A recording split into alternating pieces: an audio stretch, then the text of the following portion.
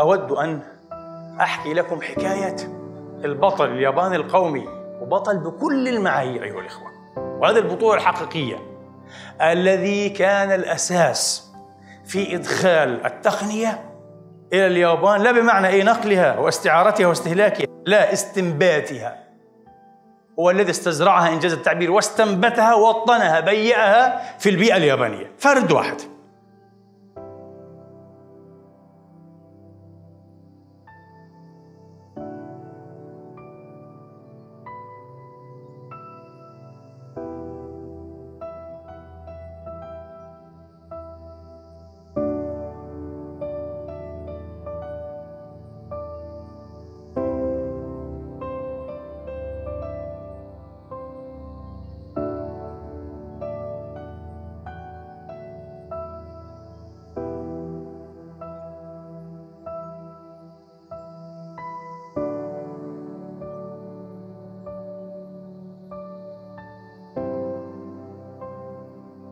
فرد واحد أرسلته حكومته، حكومة الإمبراطور الميكادو، إلى ألمانيا هامبورغ ليدرس الميكانيكا العلمية ويعود بشهادة الدكتوراه. قال: جئت حلمي الأكبر. تاكيو أسوهارا تقريبا اسمه، يقول تاكيو: كان حلمي الأكبر أن أحصل على المدول، مدول الصناعة الغربية. إيش المدول؟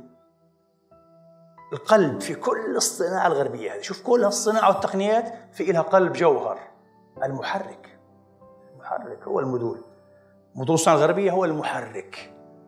كيف يمكن أن نصنع المحرك؟ مش أن ندرس المحرك. دراسة مهمة ومطلوبة والتحليل مطلوب، لكن نريد ماذا؟ التصميم والتقنية، وبعد ذلك تأتي الصيانة، تشغيل وتركيب وصيانة، أشياء عملية مش أشياء نظرية. قال: ومن أسف مكثت فترة ليست بالقصيرة، وأساتذتي الألمان بدل أن يأخذوني إلى مراكز التدريب والمعامل يمدونني بالكتب، نظريات وتحليلات ومعادلات رياضية. قال: ماذا أريد من هذا؟ لن أتمكن بهذه الدراسة من من أن أصنع محركا أو حتى أن أصلح محركا. هذا غير مفيد. قال: أنا أريد أن أصنع محركا. لكن الأساتذة لا. على فكرة بين قوسين، هل تظنون، أتحدث الآن بصيغة عامة، أن المتقدمين، الدول المتقدمة يعني، يمكن أن تجود علينا بأسرار الصناعة؟ يستحيل. هي لا تفعل هذا مع بعضها البعض. الشركات في الدولة الواحدة لا تفعل هذا مع بعضها. هو التنافس ورأس مال، هذا اقتصاد. تظن أنك بالفلوس وبمجرد حتى الابتعاث والتعليم أنك تحصل على أسرار الصناعة؟ احلم. اليوم بتشوف السيارات وتقول شركة البي مباعت مش عارف بكم مليار في السنة. هذا تتويج لرحلة استمرت ل5 قرون. إذا ذكرنا السيارة نتحدث عن أشياء كثيرة، في مقدمها دروس نقل الحركة، صحيح؟ شغلة بسيطة، 5 قرون إلى أن وصلت إلى المستوى هذا. دروس نقل الحركة 500 سنة، إيش لعب هذا؟ لكي يعطوك إياه بالمجان أو بشوية فلوس، هذا حلم بعيد المنال، مستحيل. طب اليابان كيف فعلت هذا؟ أصبحت في الصف الأول للصناع العظام، لأصحاب التقنيات العظام في العالم. سوف نرى كيف. وعي وإرادة وطموح. فيا إخواني، يا أيها الشباب بالذات، يا أيها الشواب، لا تحقروا أنفسكم. لا يرين أحد نفسه أقل من غيره أبدا. تستطيع، وتستطيع أن تكون تاكيو العرب، تاكيو السودان أو مصر أو السعودية أو عمان أو لبنان أو إلى آخره.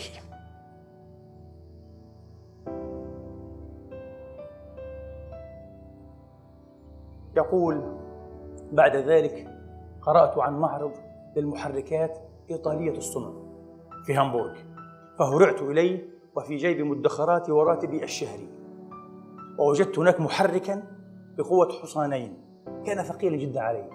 دفعت كل ما لدي وأخذته إلى البيت أنظر إليه كأنما أنظر إلى جوهرة ثمينة. أخرجت أوراقي وأقلامي، بدأت أفكك هذا المحرك قطعة قطعة، أرسمها وأعطيها رقما، أرسمها وأعطيها رقما. كان التحدي أمامي إن أنا أفلحت في تفكيكه ثم إعادة تركيبه وتشغيله فاشتغل، أكون قد أنجزت خطوة مهمة على الطريق. هذه بداية اليابان مع التكنولوجيا. تخيل فرد عنده طموح وعنده صدق وعنده وطنية فائضة، مش أشعار قصائد أشعار في أمته ثم هو يمارس ذبح أمته. لا لا لا لا، حب حقيقي من غير شعر، حب العمل والجهد والبذل والعطاء والذوبان في الذات القومية، الذوبان في النحن، الذوبان في الأمة، الذوبان في اليابان.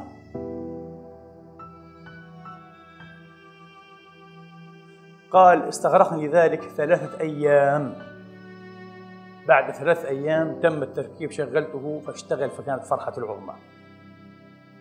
أنبأت رئيس بعثتنا وكان لي بمثابة الكاهن الروحي، يوجهني في الصغير والكبير بإنجازي الكبير، ففرح جدا وارتبط ودفع إلي محركا آخر قال لي هذا متعطل، عليك اكتشاف العطل وإصلاحه، خطوة إلى الأمام الآن. قال أخذت المحرك المتعطل، نفس الشيء، قمت بتفكيكه قطعة قطعة، رسمت رقمت، فوجدت أن العطل بسبب 3 أجزاء مهترئة متآكلة فيه. جميل، الآن كيف سأصلحه؟ لابد من صناعة هذه الأجزاء ال3. قال بنفسي بأدواتي البسيطة، مطرقة، مبرد وغير ذلك، صنعت الأدوات ال3، صنعت الأجزاء ال3، أعدت تركيبه وشغلته، اشتغل، فرحة أعظم. قال استغرقني الأمر هذه المرة 10 أيام. 10 أيام. ذهبت إلى رئيس البعثة فعبر عن فرح عظيم جدا بهذا الإنجاز، وقال لي الآن عليك أن تبني كل قطع المحرك بنفسك، تصنعها تنحتها نحت، ثم تركب منها محركا ليشتغل، تكون نجحت فيما نريده. قال أساتذتي الألمان في جامعة هامبورغ كانوا يحثونني على إنجاز الدكتوراه. دكتوراه علوم نظرية وتحليلية، إيش نستفيد؟ شوف، لو كان شخصا أنانيا يحب أن يعود الدكتور وبعد 10 سنين الأستاذ البروفيسور، بلا محرك تخلني أنا أرجع بروفيسور يفتخروا بي الناس وأهلي زوجتي وأولادي. لا لا لا، ما بده الفخر الكاذب هذا، بده مجد الأمة مش مجد الفرد، مجد الأمة، مجد اليابان، لتعيش اليابان. قال على كل حال أنا أعرضت وضربت ليتا عن هذا وقررت أن أخوض التجربة. قال لن أستطيع أن أبني محركاً ما لم أتعلم صهر المعادن. صهر المعادن طبعاً مسألة كبيرة، صهر الحديد والنحاس والألمنيوم. قال وارتضيت لنفسي أن أذهب يومياً إلى المصاهر، إلى هذه المصاهر فيها عمال طليان وعمال ألمان وغير ذلك، وألبس البدلة الزرقاء، مع أنني يقول تاكيو أسوهارا من الساموراي، هو من أسرة من الساموراي. تخيل، رضيت بهذا حتى أنني كنت أعمل خادما للعمال الطليان في المصاهر في أوقات الغداء، أتواضع لهم، أعمل لهم خادم، أقدم لهم الشاي والأكل وكذا وأخدم عليهم لكي أرى بأم عيني وأتعلم أسرار هذه الصناعات الثقيلة الصعبة. قال مكثت في التعليم والتدريب هكذا 8 سنوات، وما في دكتوراه، لا دكتوراه ولا محزنون، بدي أتعلم، بدي أقدم شيء لأغير به، يقول اتجاه اليابان.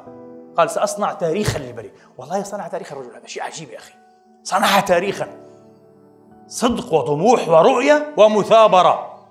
قال أتبلغ بوجبة واحدة في اليوم ولا أنام أكثر من 5 ساعات، عمل متواصل. قال بعد ذلك سمع بي الميكادو رئيس البعثة، بعث في اليابان. شوف الإرادة السياسية، اهتمام، محلاه رئيس دولة عاد من دول المسلمين أو زعيم دولة يهتم لي بمبتعث في دولة غربية أو شرقية. مستحيل مبتعث إذا اهتم بالبعثة كلها على بعضها بكون كويس لا، هذا اهتم به شخصيا، قرأ تقريره، ماذا فعل، ماذا يريد، طموحاته.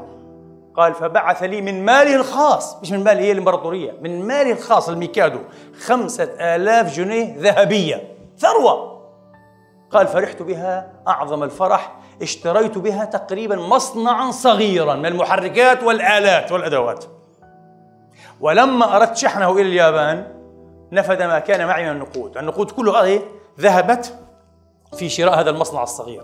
الشحن قال فاضطررت أن أدفع كل مدخراتي من مرتبي الشخصي الشهري، دفعها كلها من غير أن يقول لأحد، في سبيل اليابان كل شيء يهون. أنا نعطيها التعب، نعطيها الدموع والجوع والأموال والمدخرات أيضا من أجل اليابان. هذا حب البلاد، هكذا من يحب بلده. كما قلت ليس فقط بقصائد الشعر، كويس الشعر، بس ليس فقط بقصائد الشعر والاكتفاء بالشعر. قال: ووصلت اليابان معي هذا المصنع الصغير فطلبت لمقابلة الميكادو فرفضت. قلت: هذا تشريف عظيم لا يليق بأمثالي حتى أفلح في بناء مصنع وإن يكن صغيرا يصنع بجهود يابانية المحركات. بدي محرك ياباني يهدر بالصوت الياباني في اليابان، إحنا نصنعه قطعة قطعة. قال: استغرقني هذا 9 سنوات. طبعا يقابل الميكادو شيء عظيم جدا جدا، ابن الشمس هذا، الامبراطور ابن الشمس، مين يقابله؟ عظمة. قال لك: لا ما استحقش الشرف هذا. ليه؟ ايش عملت؟ انا ما عملتش حاجة لسه، أنا أحاول، لا أزال أحاول وأراكم النجاحات. قال: انقطعت 9 سنوات أشتغل ما بين 10 إلى 15 ساعة يوميا مع زملاء وتلاميذ لي.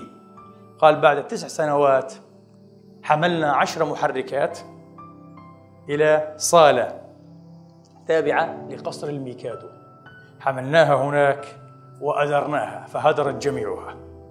محركات يابانية أصيلة صنعت في اليابان قطعة قطعة. إذا موضوع التشغيل والتركيب انتهى، موضوع الصيانة سهل جدا جدا انتهى خلاص. هكذا تستزرع التقنية، تكنولوجيا، مش تشترى، تستهلك، تستورد ونفرح بها، وأول ما تعطب نرميها ما في حتى صيانة، ونأتي بإيه؟ بالجيل الآخر اللي أغلى كلعب الأطفال زي النينتندو يلعب بلاي ستيشن. يعني لا الأمم لا تلعب، الأطفال يلعبون. هذا طفل، الأمم لا تعيش هكذا. قال: وحينها دخل الميكادو علينا فانحنينا له نحييه بالسلام. قال: أعذب صوت أسمعه، أجمل موسيقى سمعتها في حياتي، أصوات محركات يابانية.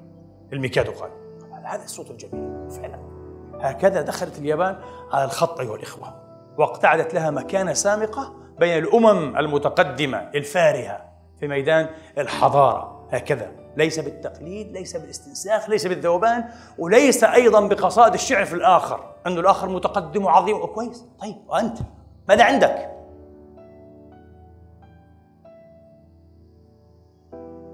النبي عليه السلام على فكرة كيف أنجز مشروعه؟ ولماذا كانت المدينة مهاجره دار هجرته؟ ليه؟ الله لما تحدث عن الأنصار إيش قال؟ يؤثرون على أنفسهم ولو كان بهم خصاصة.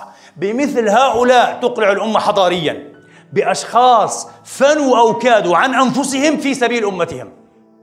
أنت اليوم ترى الكثيرين جداً لديهم استعداد أن يفنوا أمتهم في سبيل مصالحهم الصغيرة والحقيرة جداً. لا، النبي وصف الأنصار فقال: يقلون عند الطمع ويكثرون عند الفزع. يعني معادلة الحقوق والواجبات. اليوم أيضا في كل أمة متوقفة معتقلة متجمدة تجد حديثا لا ينتهي عن ماذا؟ الحقوق الحقوق الحقوق، في حين يغيب تقريبا أو يكاد الحديث عن ماذا؟ عن الواجبات. لا الأنصار كانوا أهل الواجبات، يكثرون عند الفزع، وإن في جهاد وإن في عطاء وإن في كذا نحن يا رسول الله، نحن الأنصار. وعند الطمع العطاء والحقوق يتأخرون يقلون. يا سلام، اختيار إلهي. بهؤلاء نصر الدين، هؤلاء خميرة نهضة الأمة، خميرة حضارة هذه الأمة، هؤلاء الأنصار المباركون رضوان الله عليهم. فكونوا أنصارا لأمتكم، كونوا أنصارا للأجيال السابقة اللاحقة، أنصار النهضة والحضارة بإذن الله تبارك وتعالى.